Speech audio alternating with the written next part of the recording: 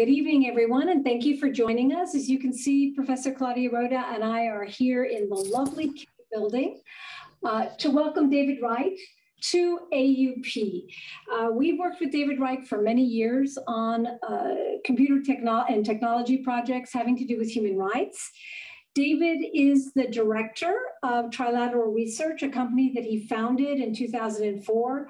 Trilateral promotes ethical AI, and we believe that this fits squarely in with the themes of President Celeste Schenck's presidential lecture series on technology and the human future.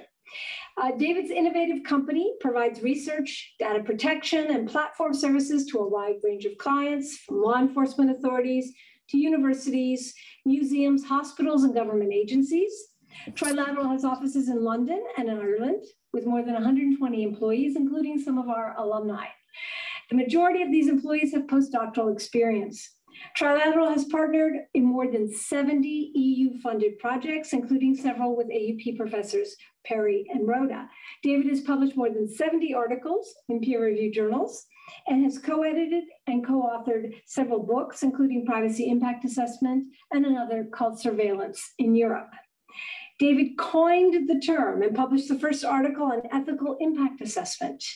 The ISO standard on privacy impact assessment, which we've hosted, in fact, their annual meetings here at AUP, is based on his PIA methodology. David has participated in several foresight expert groups and has developed several scenario construction methodologies. He currently coordinates the EU-funded CC Driver project on the human and technical drivers of cyber crime. Today, David will speak to us about his work on the ethics of technological self-defense, a subject of particular interest to our students, especially those who have just completed the 2022 French War College practicum. David's work is of seminal importance to AUP and to the larger community, and I hope you will join me in welcoming David Wright to AUP. Thank you.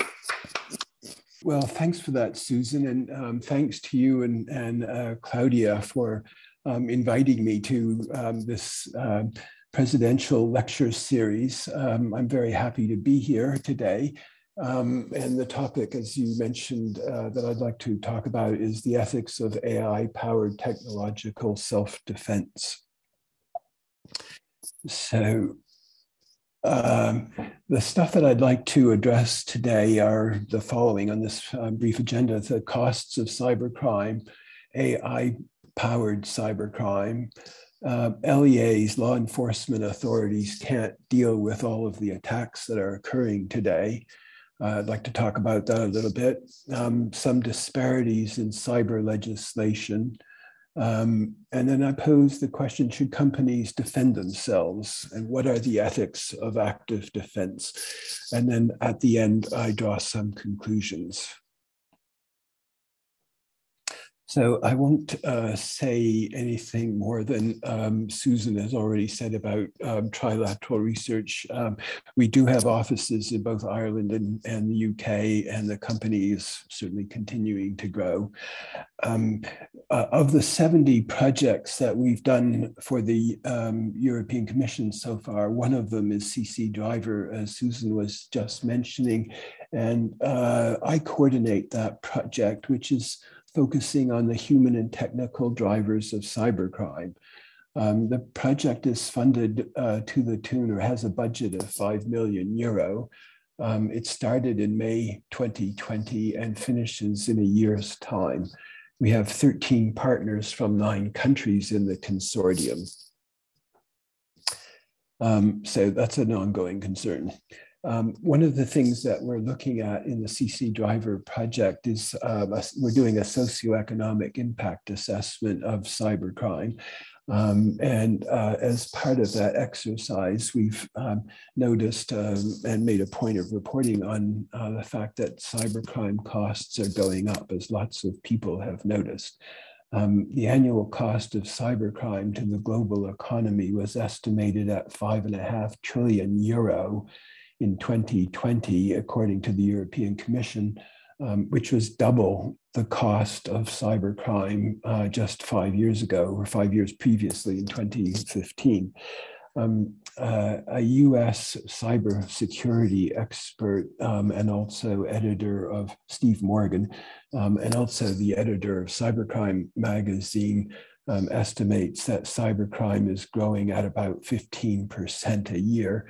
And he estimates that the cost to our economies is going to be around 10.5 trillion by 2025. I should say that in our studies on the socioeconomic impact of cybercrime, we've come across some different estimates of the cost of cybercrime. The 5.5 trillion euro quoted by the European Commission actually came from this cybercrime magazine, who estimated at the time it was $5.5 million, trillion dollars rather, not euro. But the Commission has adopted those euro. Now, there's various reasons why cybercrime is going up so much. One of which is that the attack surface is growing. And an example of that is in the instance of the Internet of Things, where we currently have around 21 billion IoT devices worldwide, but those are expected to double by 2025. We saw, at least in 2019, that the attacks on IoT devices increased by more than 300%. So, you know, the attack surface is certainly growing, even in the instance of IoT devices. One wouldn't normally think of your refrigerator or your television as an attack instrument, but such is the case. And also, FireEye, a cybersecurity company, consultancy company, has said that the dwell time of a cyber attack before detection has been increasing from 106 days to 175 days. So it's taking even longer before victims have noticed that they've been attacked. Ransomware is another good example of the growth in cybercrime. It's been described as we are in a golden era of ransomware, where attacks have increased by more than 120% in the course of 2020. And the Joint Research Center of the European Commission has described ransomware as one of the greatest threats that organizations face today, regardless of their sector. And it's also noteworthy, and I'll make more of a point of this a bit later on, that more than half of all of cyber attacks are committed against small and medium enterprises. So SMEs are bearing the brunt of many cyber attacks these days. And cybercrime pays. The chances of a cyber criminal getting caught are almost zero. The World Economic Forum a couple of years ago said that the prosecution of cyber criminals in the United States is as low as 0.05%. So, you know, it's a crime that can be committed virtually without punishment. The JRC has described cybercrime as the greatest transfer of wealth in history. And with the introduction of AI, I think it's bad news for many companies, many governments, and many defenders, because AI, I think, will empower cyber attackers even more than is the case today. So far, cyber attackers have not been using AI very much, but experts agree that they will, and for various types of attacks, for autonomous social engineering, for example, social media manipulation, deep fakes, cyber weapons, and so forth. I'm sure all of you have seen many instances of deep fakes, and they are becoming very good, very hard to detect, and they present a serious threat for companies where CEOs might be imitated and told to tell their finance managers to transfer some number of millions to some other account, and preferably in the Seychelles or Cayman Islands or somewhere, or where politicians, in fact, Zelensky from the Ukraine was recently the subject of a deep fake attack where he was saying that they should give up. So it's just misinformation tied with artificial intelligence. The US National Security Commission on Artificial Intelligence, which was chaired by Eric Schmidt, the ex-CEO of Google, said in its report to Congress a year ago that AI is deepening the threat posed by cyber attacks and disinformation campaigns that Russia, China, and other state and non-state actors are using to infiltrate our society, steal our data, and interfere in our democracy. The limited uses of AI-enabled attacks to date are the tip of the iceberg. So I think if this is a warning coming from the likes of Eric Schmidt, it's something that all of us need to take seriously. So AI will transform the cyber threat landscape in at least 3 ways that we can see. One is that AI systems are advancing current threats. I mentioned a couple of minutes ago, but self-replicating malware and autonomous disinformation campaigns. That's one way. Second, AI systems are generating new threats like deepfakes that we mentioned, AI fuse data for targeting or blackmail. And thirdly, AI systems themselves are under attack, i.e. by attacks like model inversion training, data manipulation, and data lake poisoning. So AI is transforming our cyber threat landscape in at least these 3 ways. A warning from the US National Security Commission on Artificial Intelligence. They said, and this is further bad news, they said that malware in the AI era will mutate into thousands of different forms once it's lodged on a computer system. AI makes it harder for anyone to hide his or her financial situation, patterns of daily life, relationships, health, and even emotions. We know this already. It's happening today already. And we also see that personal and commercial vulnerabilities may become national security weaknesses as adversaries map individuals, networks, social fissures, and how best to manipulate behavior and cause harm.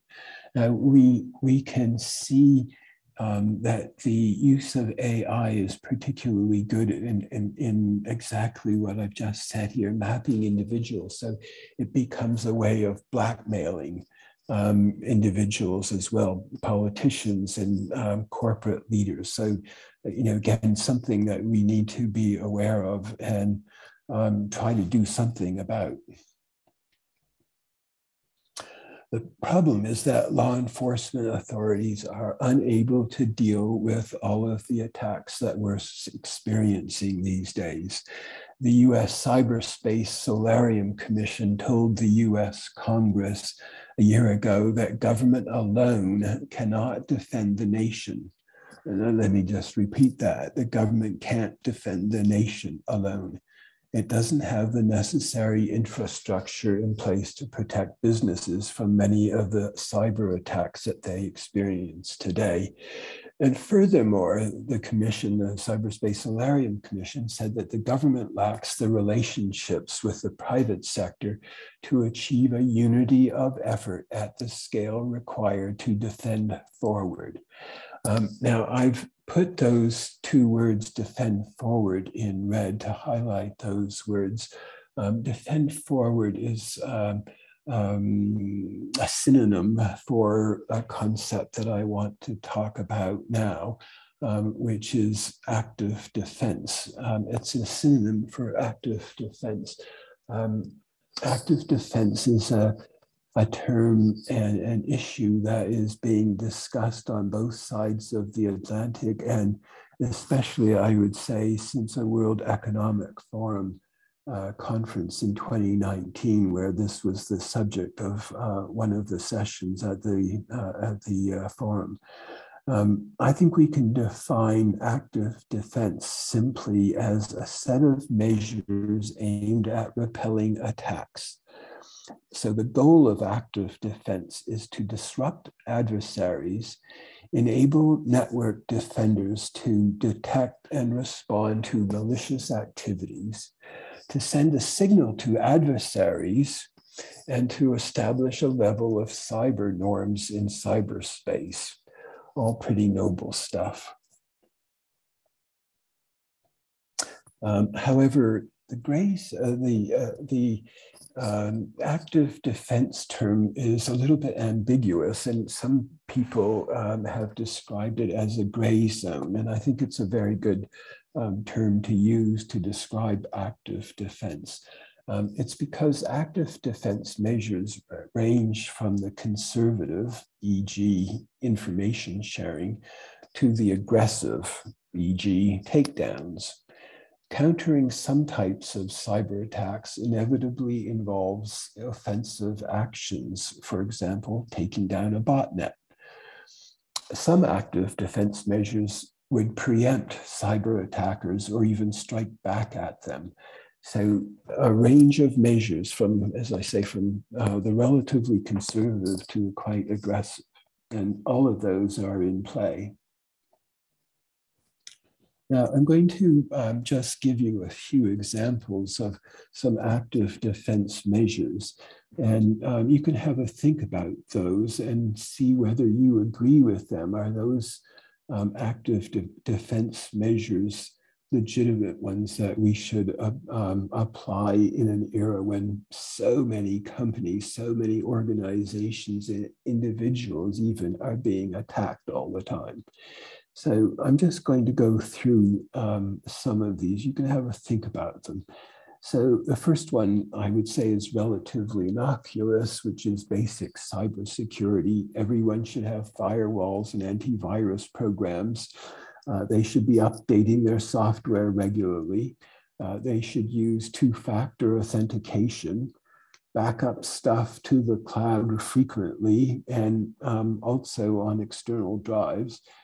And the consequence, hopefully, will be that the defenses are strong enough to deter attackers and criminals from spending more of their time and money to achieve the gains that they hope to achieve from attacking your system. Access control is another active defense measure, which is limiting access to your databases on a need-to-know basis, and also keeping logs. Who has access to the database, when did they access it, how long were they accessing, and so forth. Information sharing and reporting is a particular need these days. I've read that it's been estimated that something less than 1% of cyber attacks are reported, which means that the volume of cyber crime is much greater than some official or some estimates have given us. But information sharing and reporting is very important for helping companies to be conscious of attacks that others have experienced. And it also helps to report attacks to law enforcement authorities and cybersecurity incident response teams, CSIRTs, about those attacks. By informing law enforcement authorities and CSIRTs about attacks, we have a better chance of understanding them and repelling them. And then naming and shaming is a particular active defense measure, but it does have challenges. Attribution is particularly challenging, and it is embedded with pitfalls because many instances of malware are disguised. I mean, for example, the Russians disguised the NotPetya virus as originating from North Korea. So attribution is not a simple topic. Here's some more. So the victim might initiate a court action against the attackers to undertake a civil lawsuit. That's another measure that could be employed. The snag, of course, is that the attacker might be beyond the court's jurisdiction. If the attacker is based in Russia or China, the chances of a successful prosecution are pretty small, but nevertheless, a lawsuit does draw attention to that attacker or that attacker's organization. Attribution alliances are quite useful, I think, as well, where a group of victims can collaborate to identify an attacker. And also, multiple victims are harder for law enforcement authorities, policymakers, and the public to ignore. If there's just me saying I've been attacked, probably will be ignored. But if there's 20 companies all saying they've been attacked, it will be harder for governments and law enforcement authorities to ignore them. Another active defense measure, which is being used a lot in the last few years, are bounties. Even governments have been and big companies like Google and Amazon and Apple and so forth Microsoft have been paying hunters bounties for identifying vulnerabilities, and especially zero-day vulnerabilities. And the last set of active defense measures I want to mention are these. Another one is signaling. And this is where a cybersecurity certificate might help to deter attackers if they see that you've taken measures to earn that cybersecurity certificate. Honeypots are a good way of luring attackers to luring them and trapping them. That's good. Hacking back is still more aggressive, where the victim attacks the attackers and disrupts the attacker's system and network. Asset recovery, great idea. US government and some agencies recovered some of the ransom that had been paid following the Colonial Pipelines attack. They didn't recover all of it, but they recovered some of it. And it's great if asset recovery is a real possibility, but in fact, very few instances of asset recovery actually take place. So, yeah, it's a great active defense measure, except not very many agencies are capable of doing it or spending the time doing, but still it sends a signal, sends a message. Takedowns and preemptive strikes I mentioned previously, those are very aggressive. And they do pose risks too, like political blowback. And the final one that I want to mention is trade sanctions. So victims can petition their government to institute trade sanctions against the attacker or the offending country of refuge. Very difficult to orchestrate that, but still it does happen. So what's the position of the European Commission in regard to active defense? Well, the European Commission released a call for proposals last year, which is very interesting. It's the first time I've ever seen such a call for proposals. And in this particular case, the Commission said they wanted to have proposals that would improve systems response. And the capacity of a system to respond autonomously to attacks. You have to think about each of these phrases and the implication of each of these phrases. Identifying vulnerabilities in other machines and deciding which vulnerability to attack and when, and by deceiving the attackers and countering the ways that AI can be used for attacking. So such text to me suggests that the Commission recognizes that despite all the good efforts of the Commission itself and countries, member states, US government, and so forth, it can't provide a cyber shield for everyone, and that pure defense is not an effective deterrent. That's what I conclude from that statement. And the Commission is seriously considering active defense measures. Nevertheless, active defense raises legal, ethical, and policy issues. And I'd like to turn now to some of those points. It's apparent to me and others that there's a clear need for policy and regulatory guidance in this area. I've mentioned a couple of the EU projects in which Trilateral is involved, CC Driver and another one called Cyberspace. And in both of those projects, we have been looking at addressing the disparities in cyber policy and legislation in the EU member states.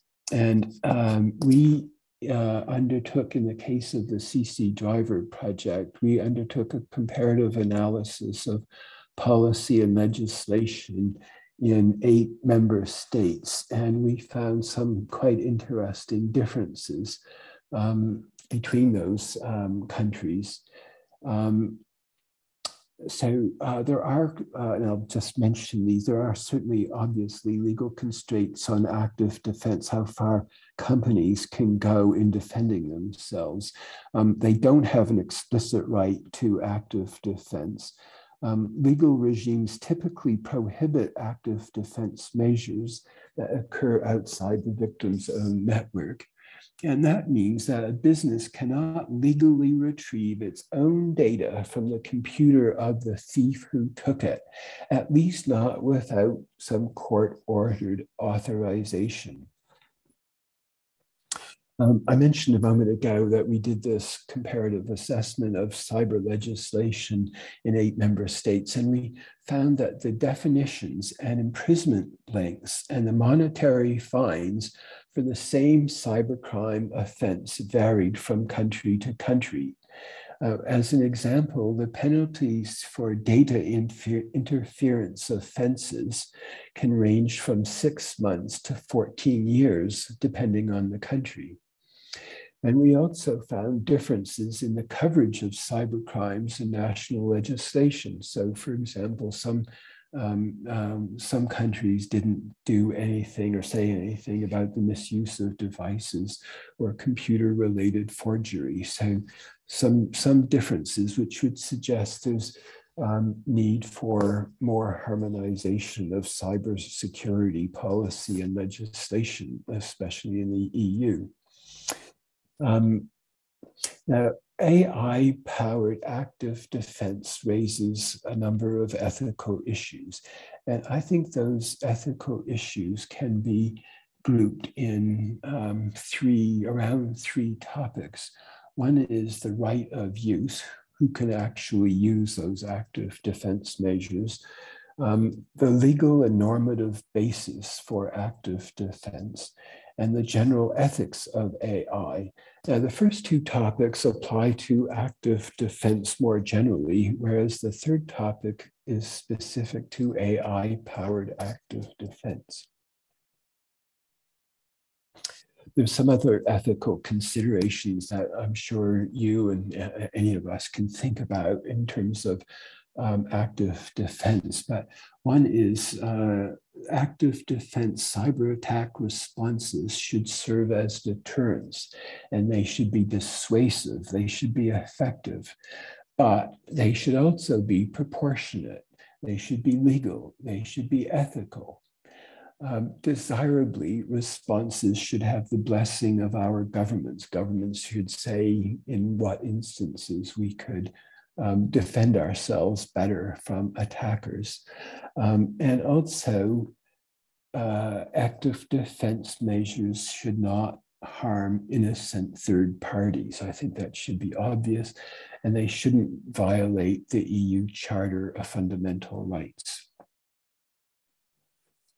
Now, here's where it gets a little bit trickier. There are some more ethical considerations that we can contemplate here, and especially taking into account some of the things that have been said about artificial intelligence.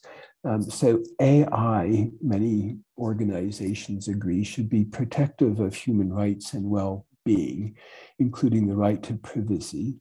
They should be explainable, and they should be accountable to people. However, in active defense, all ethical expectations of AI, I would suggest, are problematic both in principle and in practice. Cyber criminals arguably lose a portion of their rights when they decide to commit crimes, but AI-powered active defense will inevitably be harmful to some humans on the receiving end. And regarding transparency, something that would fall within those first 3 points that I mentioned in the first bullet, regarding transparency, governments have no real interest in revealing their offensive AI cyber capabilities. They're not interested in transparency, and they're not interested because transparency would render many of those active defense, AI-powered active defense measures ineffective. So, one can ask the question about various active defense measures. Are they ethically questionable? And remember, the active defense measures, the examples that I've given so far are by no means comprehensive. There's lots of other active defense measures that are being talked about, but these are some of them. And one can, to address this question, are active defense measures ethically questionable? One can say, well, it depends who's asking the question. The answer may depend on who answers the question and who it's applicable to. So, for example, we can say, yeah, everybody should be engaged in basic cybersecurity. Governments promote it. It's no problem for the private sector, and it doesn't really raise any ethical issues as long as it doesn't infringe the rights of those being protected. Now, naming and shaming might be a bit more complicated. In some instances, the government may approve naming and shaming. They've certainly done it in the case of Microsoft or Google. And naming and shaming might be okay as a measure for the private sector, but as I mentioned, attribution is challenging. And so that particular measure should be approached with some caution. To take another one, takedowns and preemptive strikes. Well, governments may approve takedowns and preemptive strikes in some instances, and private sector organizations may also engage in takedowns and preemptive strikes. But again, it depends on the circumstances, and inevitably, it should be regarded as a political decision.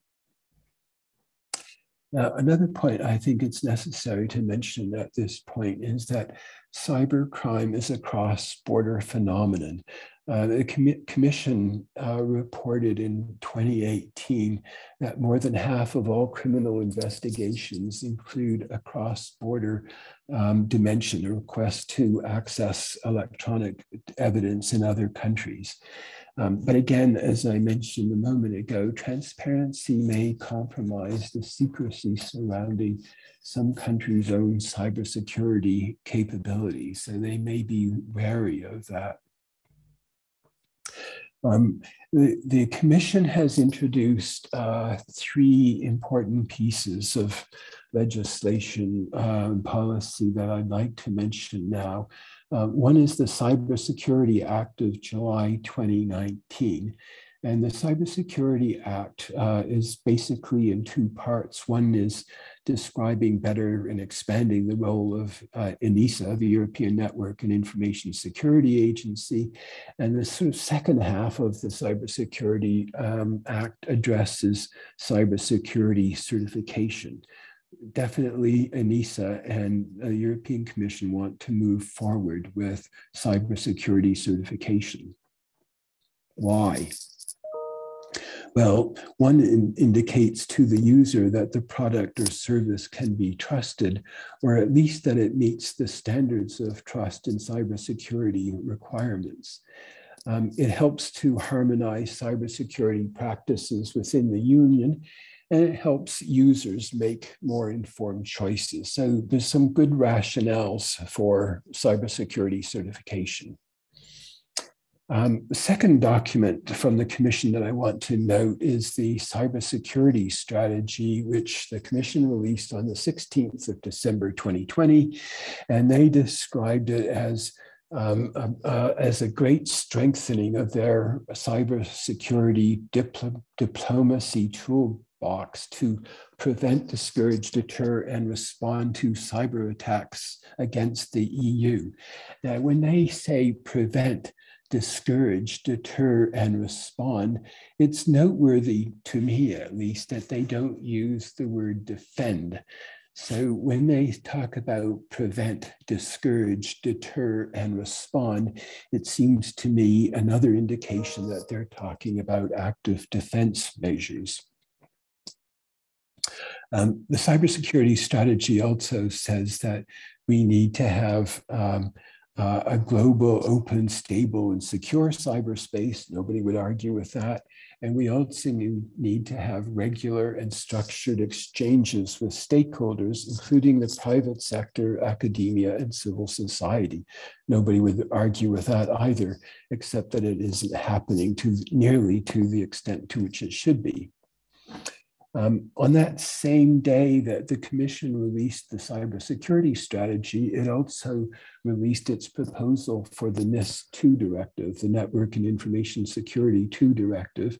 The first NIS directive in 2016 was the very first EU-wide cybersecurity legislation, and it was pretty good, except the shortfalls became pretty obvious within a year or two, and the Commission started working on an expansion of the NIS directive. It has some interesting and different points, a couple of which I want to draw to your attention here. One is that it obliges what it describes as essential and important entities to notify competent authorities within 24 hours that they've been attacked, within 24 hours of their recognizing or seeing that they've been attacked, and to make a more detailed report within a month of that. The infrastructure that the NIS2 directive would put in place, the Commission describes as a real cybersecurity shield for the EU. One can think about that possibility. However, it says little about imposing sanctions on cyber criminals and attackers. The NIS2 directive, proposed directive, does attempt to overcome the lack of information sharing between member states and companies and EU entities. And it also says that national cybersecurity strategy should include tools to support voluntary cybersecurity information sharing between companies in compliance with law. And information sharing is what the cyberspace project is about, or a good part of the cyberspace project is all about. It's focused on regular exchanges between law enforcement authorities and companies. And to that end, we've set up working groups of law enforcement authorities and working groups of law enforcement authorities and companies. And we're putting out some questionnaire surveys. However, I would say that while these pieces of legislation and projects have been useful, they haven't been enough to slow the rise in cybercrime or even to anticipate the next generation of cybercrimes powered by AI. And I think exchanges of information, while useful, are unlikely to protect companies against the onslaught of attacks that they face today. So let's draw a few conclusions. One is that I think companies do not have confidence in governments that can protect them. They can see that many of their peers have been attacked and they continue to be attacked, and the number of attacks is growing up. They're not confident that governments have the sustained determination and resources needed to counter threats and to pursue cyber attackers. Another conclusion is that the range of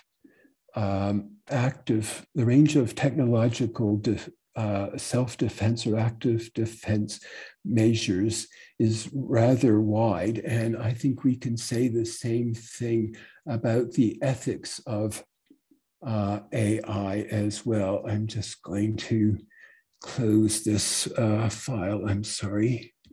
And I think the ethics of active defense, I think, also can be described as a gray zone. Part of the reason for that is ethical issues brush up against political and legal considerations. And we don't want companies getting in the way of foreign policy. But it's not sufficient to restrict active defense measures to the so-called essential and important entities.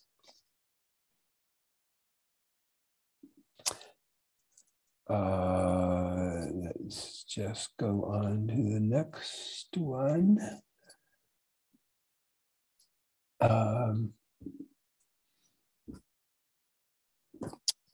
Information sharing needs to be two ways.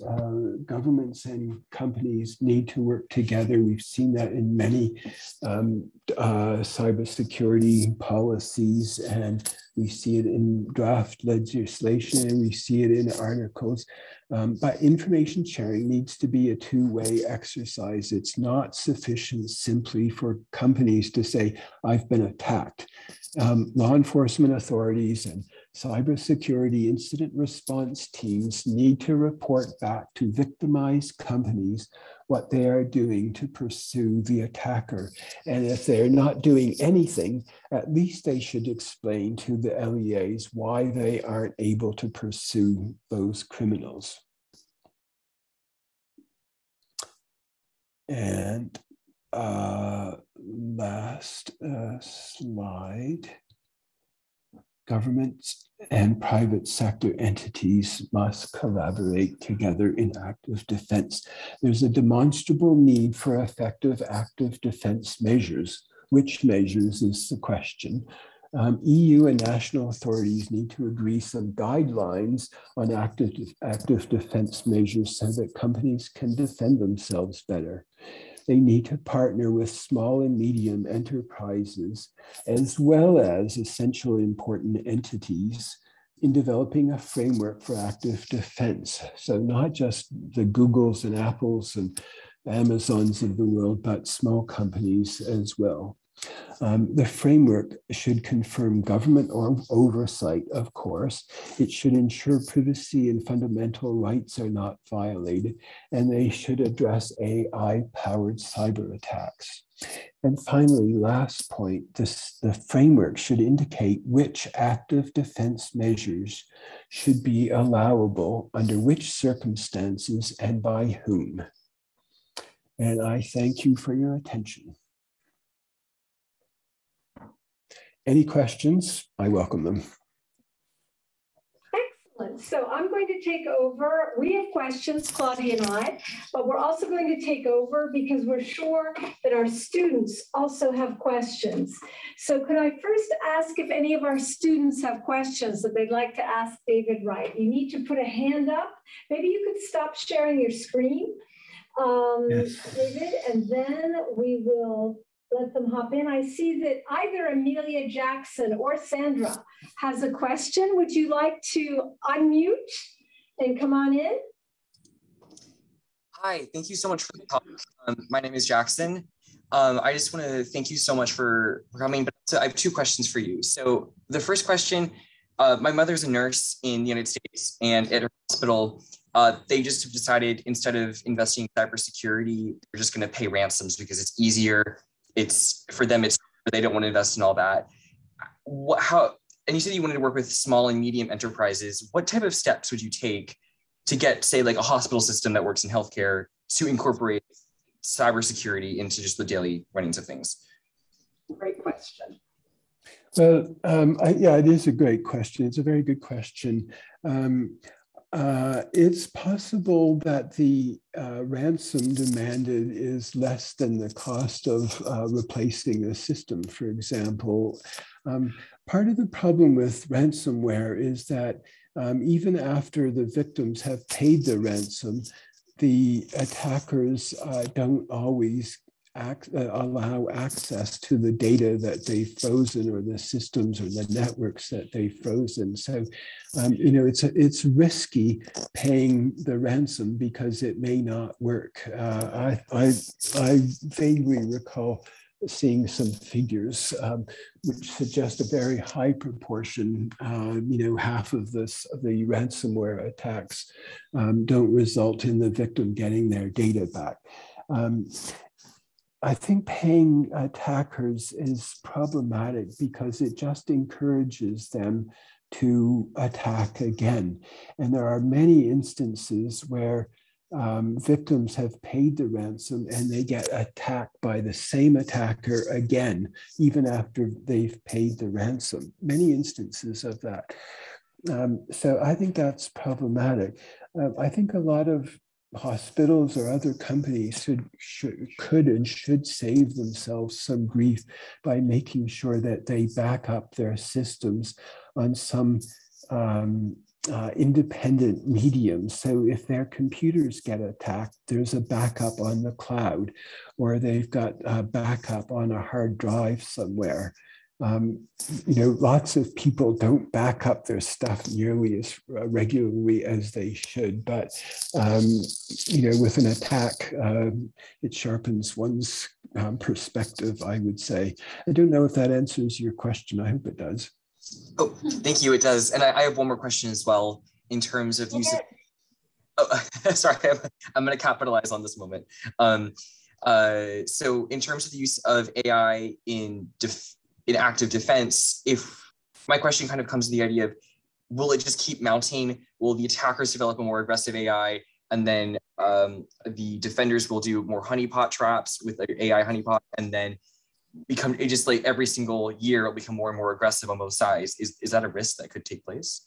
I'm sure that's absolutely true. You know, back in the 60s and 70s, there was a magazine called Mad Magazine. I don't know if you're familiar with it, but they ran a cartoon strip called Spy versus Spy.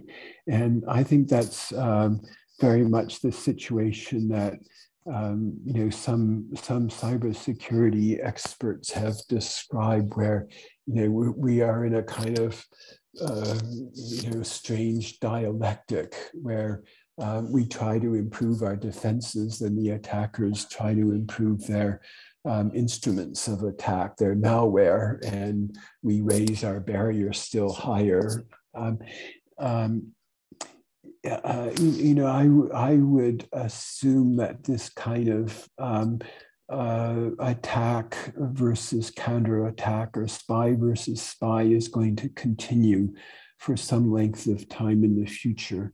I hope that as people become more focused on horrible things like Putin's war in Ukraine, or COVID-19, or the climate crisis, that they will spend less time on figuring out how to attack other people and more time on how to save their own skin. Excellent. Thank you so much. Do we have other questions? I have a question, but I would like our students to go first. I don't see any other questions. Yes, no? I have a question. This is Amelia. Amelia, go. Oh, you're in the same room. Go Yeah, right they're ahead. in the same room. Ahead. Yes. Thank you so much for your talk. You said in one of your slides that transparency may compromise a country's cybersecurity capabilities. I'm interested in hearing more about that and specifically how you think that issue could be remedied.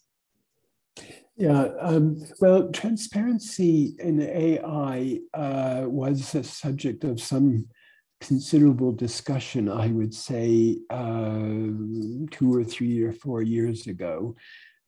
Since then, I think the term explainable AI has become more popular and, I would say makes more sense too.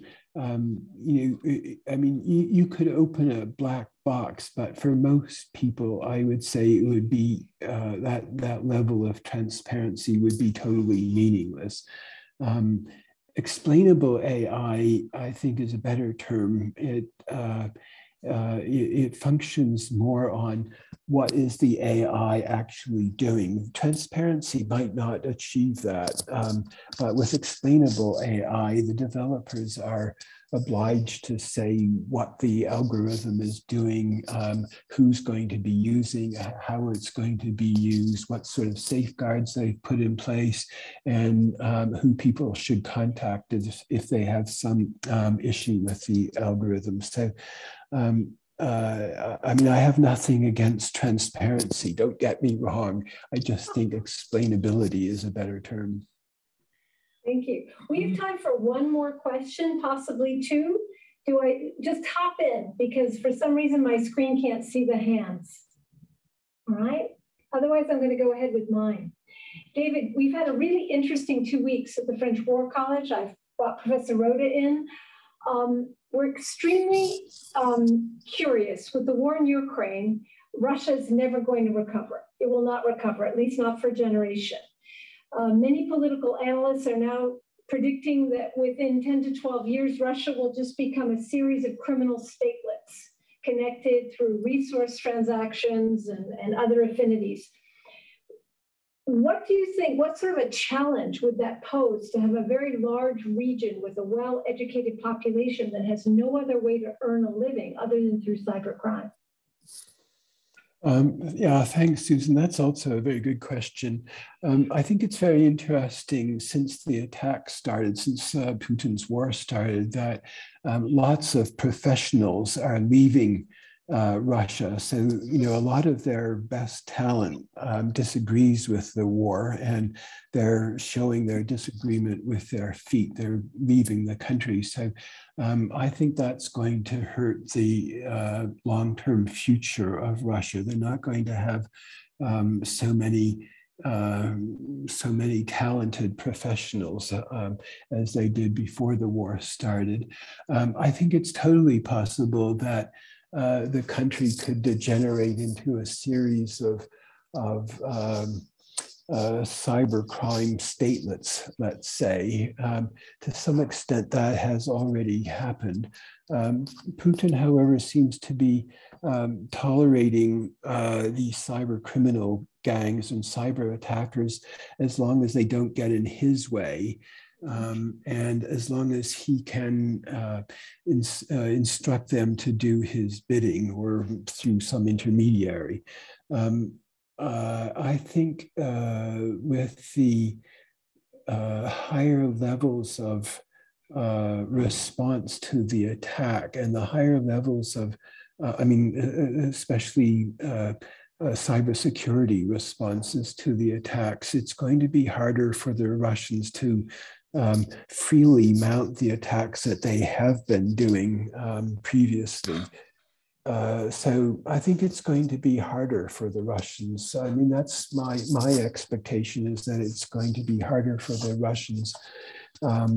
If the economy really does degenerate a lot and cyber criminal gangs and cyber attackers are taking more than what Putin might like, he's going to put a stop to that. And of course, already there's speculation that Putin's days in power may be numbered. The more damage that's done to the Russian economy and to the society, the more difficulty he's going to have to shore up his own support. Exactly. All right. Well, yes, Claudia has a question. One last question. Going to wind up. And then, yes, because I think something maybe that it's important to identify is that in which way cybercrime is different from other type of crimes, because if you like, the ethical questions you were asking could be asked about any type of crime, right? And we have made some decisions. We have a judiciary system and so on. But now we are facing a problem that there are certain difference between other types of crime and cybercrime that mean that we cannot directly transfer the means we've been using for such a long time and we have all accepted.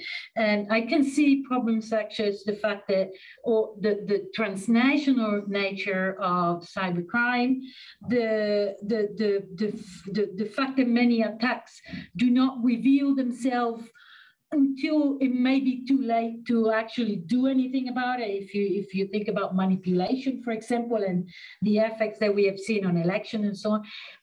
So where do you see the differences and the similarity and the differences between cybercrime and other types of crimes? Well, that's a good question as well, Claudia. Thank you for that. We can distinguish between cyber-dependent and cyber-enabled crime. So cyber-dependent crime, an example might be, automated letter campaigns or email campaigns launched by North Koreans or Nigerians or the Vietnamese to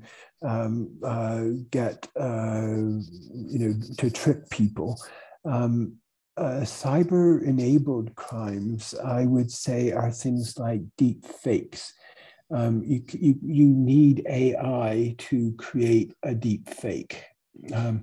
So there's a difference between cyber-enabled and cyber-dependent crimes. I have to say, we just published, or a couple of partners in the CC Driver project just published a few days ago a typology of cybercrime. I'm somewhat familiar with it, especially for the deliverable, but I want to read the whole article. But I think that that article on typology of cybercrime might be of interest to you or some of your students too, if they're interested in cybercrime. But I mean, to address the bottom line of your question, I think the cyber capabilities, internet capabilities, and computer capabilities allow us to commit new crimes, the cyber-enabled crimes, but many of those cyber-enabled crimes are the same as regular crimes, fraud and espionage and the theft of intellectual property. Those are crimes that occur without computers.